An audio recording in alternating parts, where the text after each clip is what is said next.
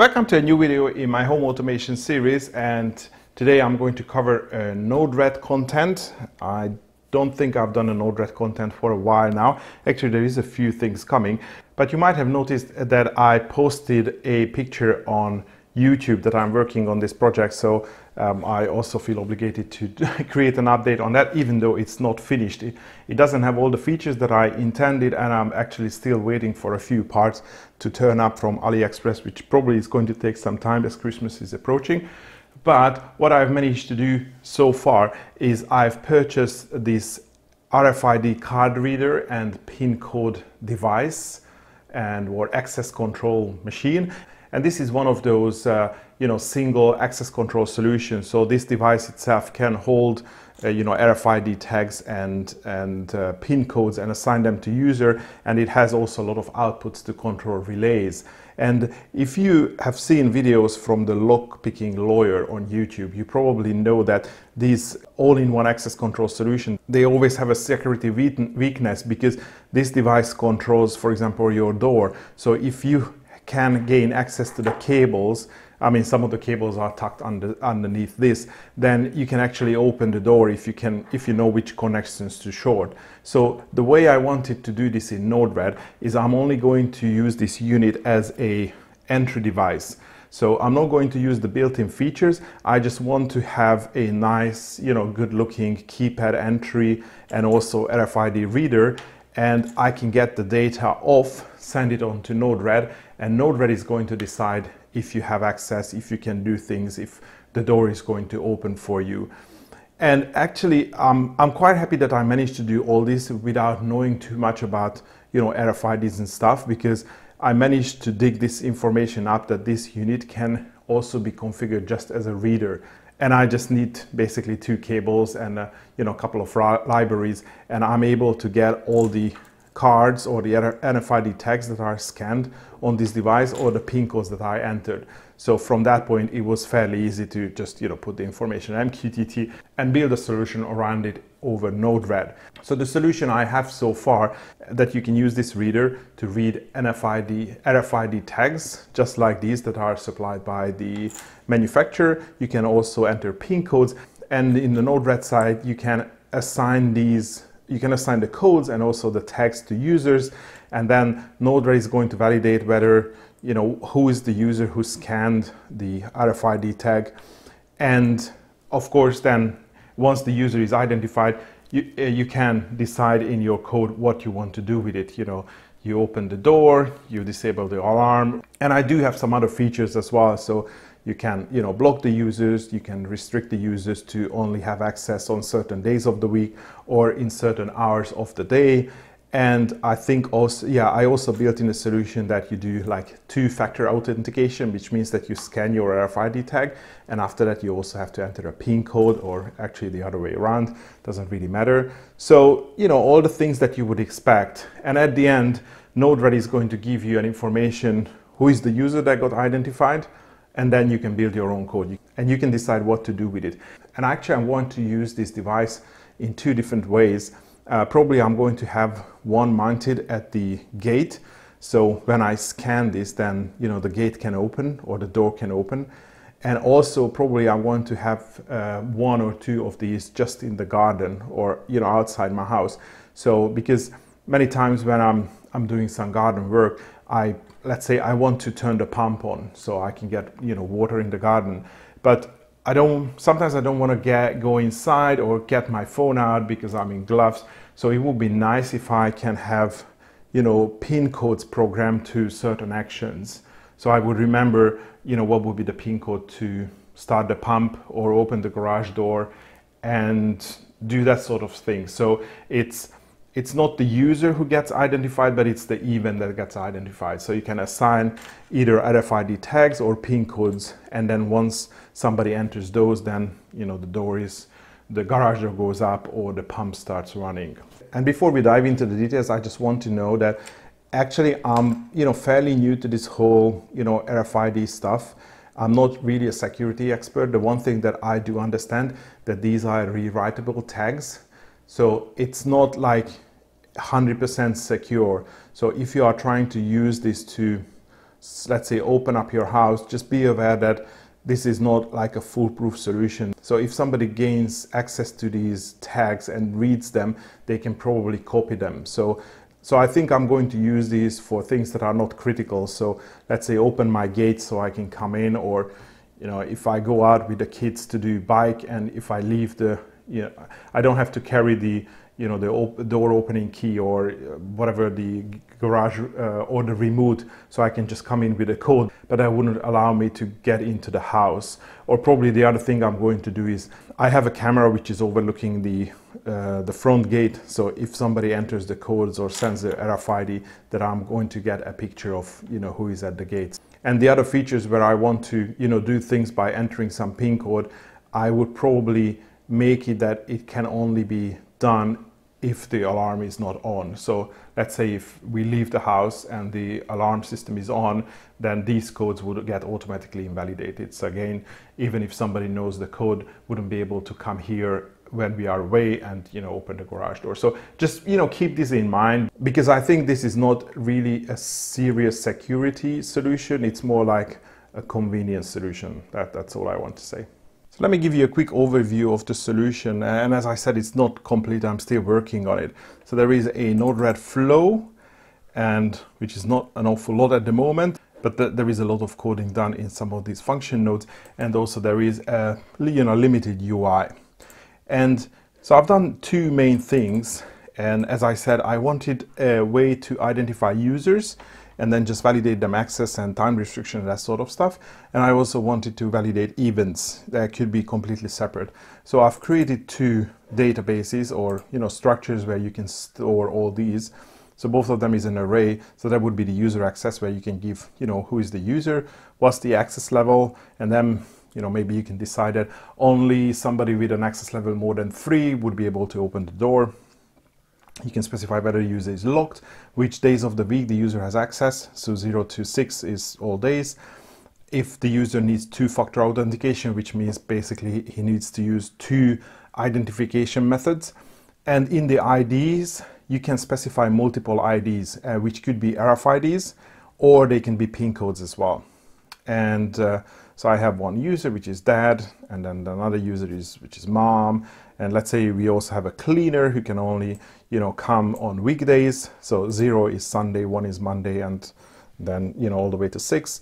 And, she can only come in between 8 a.m. and 6 p.m. and she only has a PIN code. And this information gets stored in a global variable, which is called the access control. And you are going to see in pretty much in every of my code that I have implemented the context storage solution that is recommended by Node-RED. So I have now a memory and a file context storage, which means that this variable is persistent. So that would only work for you if you have that context storage also set. So I'm storing all this to files, so this information doesn't get lost if my Node-RED restarts. So here I'm getting an event from the reader when something gets scanned, and I know this green one is assigned to me. So if I scan it, you can see that it says that it has been identified as dad, and I use the RFID as the identification. And if I use the other one, that's mom, and again RFID. And if I use a black, which is not assigned to anyone, then it says it's unknown. And you can also see that there is a NeoPixel LED, and then it gets flashed in various colors and then patterns based on the action. So, long green is accepted, the red flashing is not accepted. And I'm not really sure if I have anything else configured at the moment, but I think I do have a couple of PIN codes as well. So for example, I can also come in with a PIN code. So if I use 2233 hash, then that was a dead, again, but identified by the PIN code. And if I use this one, 7623, and that was the cleaner and the PIN, and fortunately enough, I'm within the days of week and also the time restriction. And if you would enable the two-factor authentication, you need to scan your RFID first, and either you scan your other RFID or you enter the PIN code. It doesn't distinguish between the two. And well, that's the main thing. I mean, if you look at the code, this is quite an extensive code already, but it handles all these different scenarios. And then based on whether you are accepted, then the ID is valid, then the information comes through on the first node, where the information is going to store the user and then the identification type. So you can decide, if it's the dad, then, open the garage door. If it's mom, then, do something else. Or you can just validate the access level. You are getting the access level in this output as well. So you can just decide, as I said, maybe you need access level more than 3 to open the garage door or something like that. And if something fails, then the information comes out on the second pin. So these are like timeouts and wrong codes and invalid days of the week, something like that.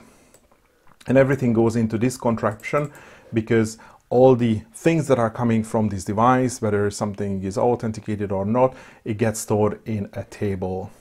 So you have an access log, and that access log also shows here. So you can see the last 10 entries, so the various inputs and pin codes and everything. And you can also create a report, and you can just filter the report that, okay, I want, let's say, oh, something wrong with these filters, I need to check. So, but you will be able to check like, okay, show me all the RFID ones, or the ones where, it was me, or, success. And you can use this access log report, which, all comes from a database table. And if you want to use this database logging, then you can use this create statement to create the database. And by the way, I'm using SQLite. And I've also done the event part of it, which is very, very similar to the user part of it. So the event still has a name, it can be blocked, it has days of week, and it actually also have the time limit as well, but I haven't configured it in any of the examples.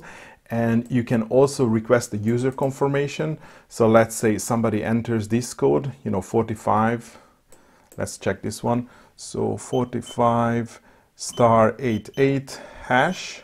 Okay, and now it's waiting for a code. Oh, sorry, user confirmation is false.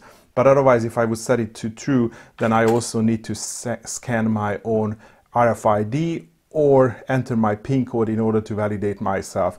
And then the user can check whether my access level is higher than the access level which is required by the event. So, even if somebody knows the code, he might not be able to trigger the event if he doesn't have sufficient access.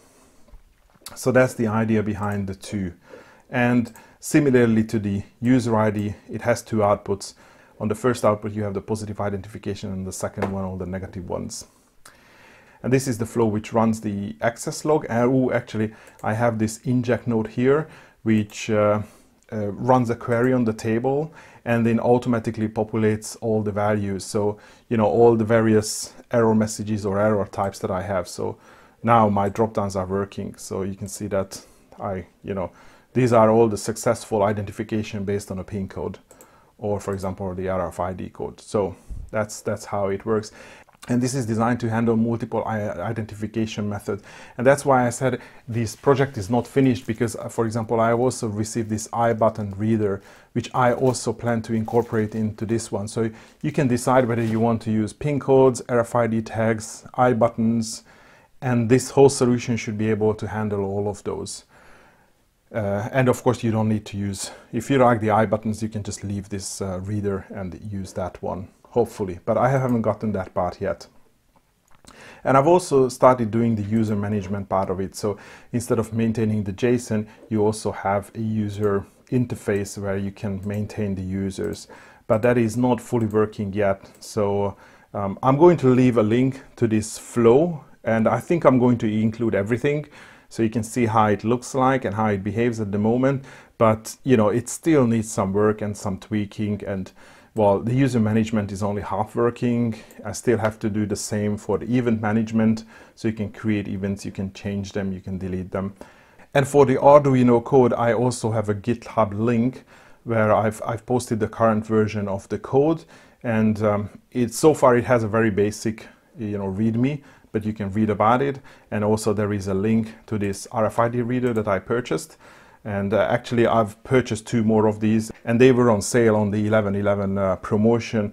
But still, I think they are I think they are still really, really cheap. I mean, like, you know, $16.99 for the waterproof version, and you are also getting 10 tags. And if you look at the waterproof version, the whole thing, the back of this thing is potted, so it is definitely looks like a very decent, you know, RFID reader. I don't think you can make the difference, but this is the, you know, the non-waterproof versions, and in the waterproof version the cables are connected and this whole thing is potted in a clear resin, so, you know, water can get into the electronics, and hopefully it won't. And in terms of the Arduino code, I used a Node MCU, but I'm only using a couple of pins, so this could be a VMOS D1 Mini as well. I mean, so far as you can see, I'm only using basically like 3 data pins, which are also on the D1 Mini, so you don't have to use a Node MCU. And in the code there is a single file that you really need to care about, which is the settings.h, and this contains all your, you know, user IDs, MQTT credentials. So you just change those, you update those, you should be able to upload the sketch to your ESP and it should work. So that's it.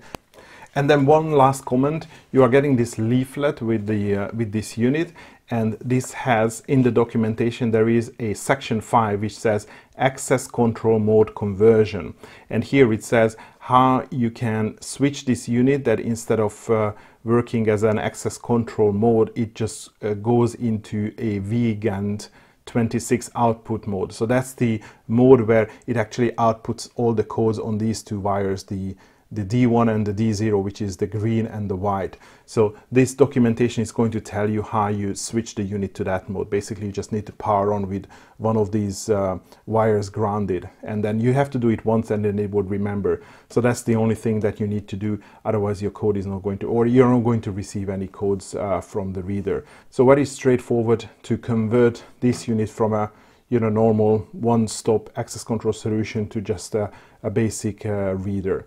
But I think that will be all for today. You can expect updates on these projects in the future. Probably it's not going to be really quick because, you know, by the time I will install this outside, it's probably going to be in the spring when the good weather comes back. So it's probably going to take me a couple of months to really finish this, add all the, you know, the outputs and then, you know, the reading options, and then tidy up the Node-RED flow. But I think the main part is already working. So if you start using the flow that I have at the moment, you would be able to plug in the additional features later on, because, you know, the identification part and the logging part is already complete. So I'm going to focus more on, you know, some of the things like, you know, more identification options and maintenance screen and the UI mainly. That was all for today. Thanks for watching, and hopefully see you in the next video.